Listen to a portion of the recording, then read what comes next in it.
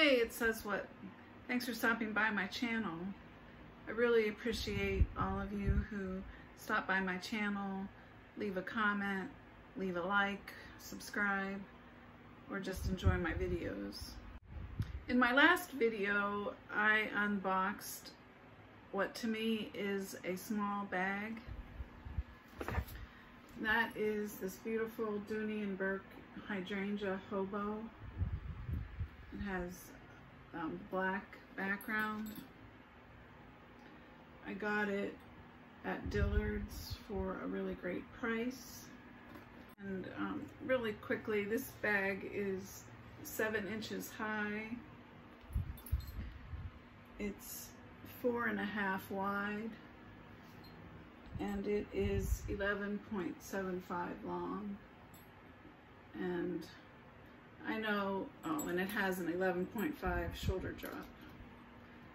I know as handbags go, this might be considered a large bag for some people, but yeah, in my book, this is maybe on the larger side of small, but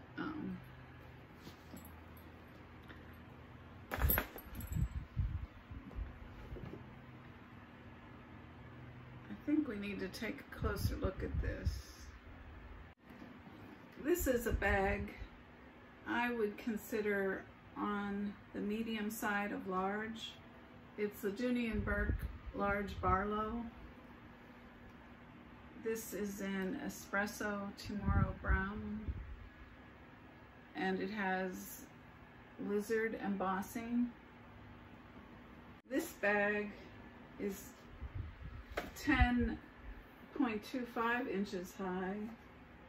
It's 6 inches wide, and it's 12.5 long. It has a 5-inch handle drop, and the strap can go up to 18 inches. I have it on the short shoulder. So typically, what gets to me, I guess you could say, about smaller bags is I don't like feeling my things are all crammed together. If I carry too small a bag, it starts to feel like everything's jammed in there. But I'll show you what I'm carrying, and I don't know if it's the fairly wide bottom or depth in this hobo or what, but I didn't feel that way, despite this bag is pretty well packed. So I just have this scented sachet that I got from Amazon. I just have it and the silica packs in the front pocket, but I have the matching Dooney & Bourke card case in the hydrangea print in here.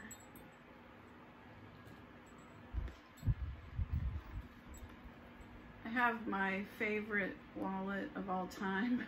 It's the Dooney & Bourke Slim Wallet. I just have 3 cards in it and a little bit of cash. I just got it because I like this wallet a lot, and while it's not a perfect match for the green, I thought it complemented it nicely. Then I have the Sac crocheted pouch. It has a cute little medallion on there, and in here I just have some lip products, some pain reliever, blotting sheets, a mirror,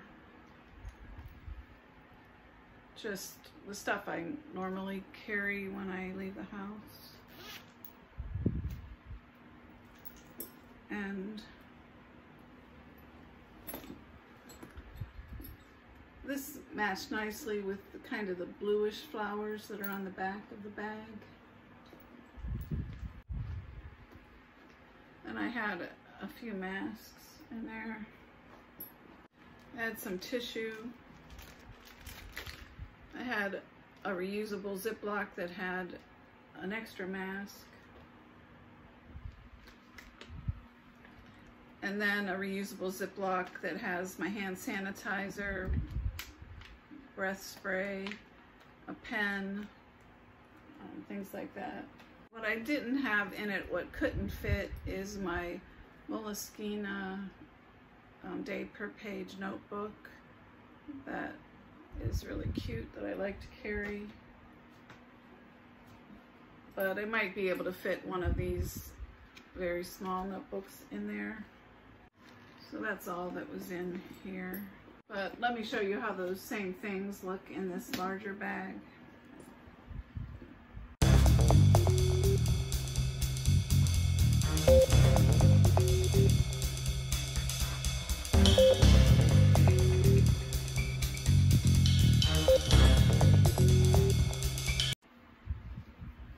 So I put my masks in the front pocket. This Barlow bag, if you're not familiar with it, has 3 sections. 2 shorter pockets on the front and the back, and then a large center compartment. So I just have the tissues in the back pocket. That's probably also where I would put my keys. When I carried this bag, I put my keys in the front pocket.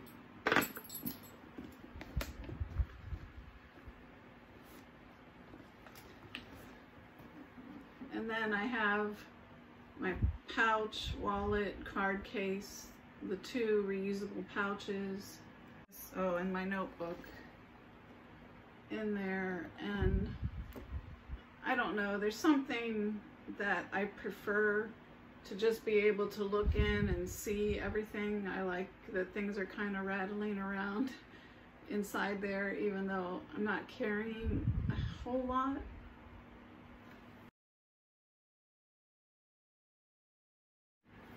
So that would be more like my typical carry nowadays. But I really did enjoy carrying this bag, and I do love the size. It's kind of perfect, which surprised me a little bit.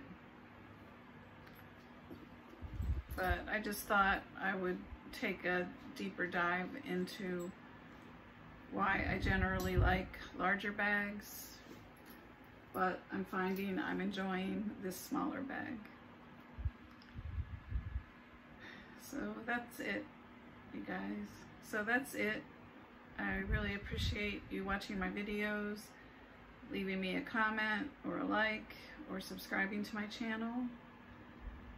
I enjoy making these videos, and I have fun editing them.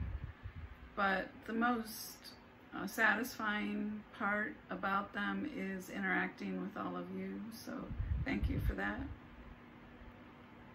Take care, everyone. I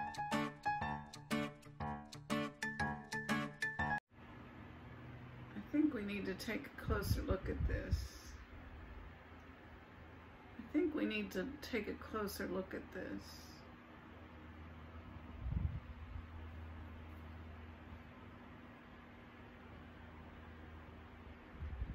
I think we need to take a closer look at this.